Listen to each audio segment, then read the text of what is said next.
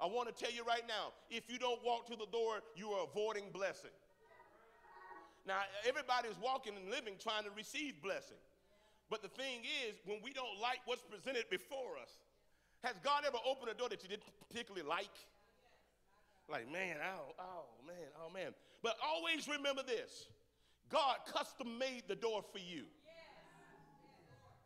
You are anointed for the door. No one else can walk through the door and do what you can do when you get through the door. You and God are something else when y'all get together. And nobody else can walk through that door and do what the Lord wants to get done because you are uniquely anointed for that door. Hallelujah.